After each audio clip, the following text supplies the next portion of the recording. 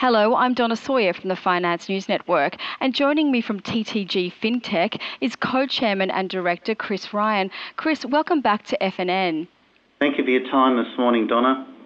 Tell me about TTG Fintech. What is your core business? Donna, TTG operates within the software and information services industry in China. The group's main business is based on an exclusive partnership with Shenzhen UnionPay, which is part of China UnionPay Group. The partnership operates and maintains UnionPay's electronic payment and settlement platform. Now, that platform is called ULPOS, and when people go onto that platform, TTG is entitled to a percentage of all the spending that's done on UnionPay debit and credit cards, which are processed through the ULPOS platform.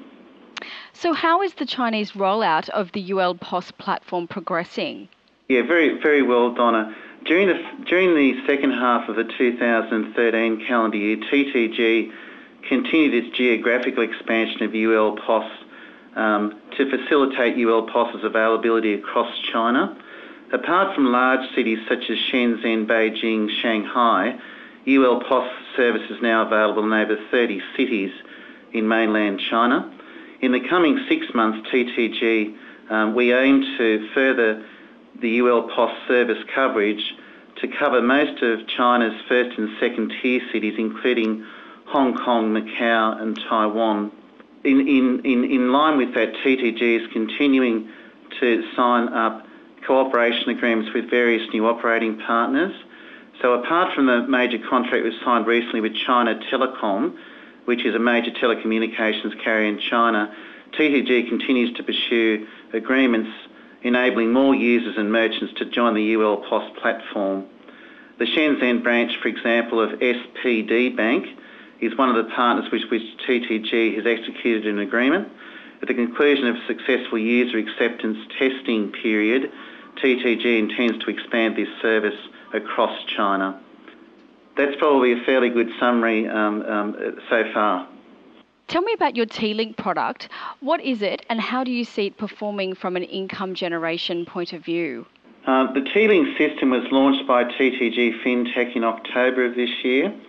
The trial has been successfully completed across the board. It's a customer relationship management system, which is a new offering under the ULPOS platform.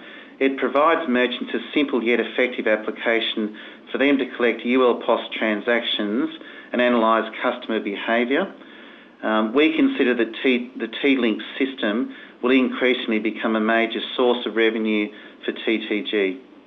Finally, Chris, what are TTG's immediate plans going forward?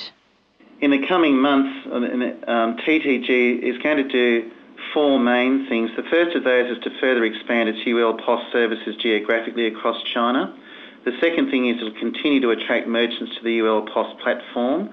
The third thing is it will continue to execute cooperation agreements with potential partners, including ones such as telecommunications operators and banks. The fourth important one is to continue improving product design and offerings within ULPOS and our new T-Link system.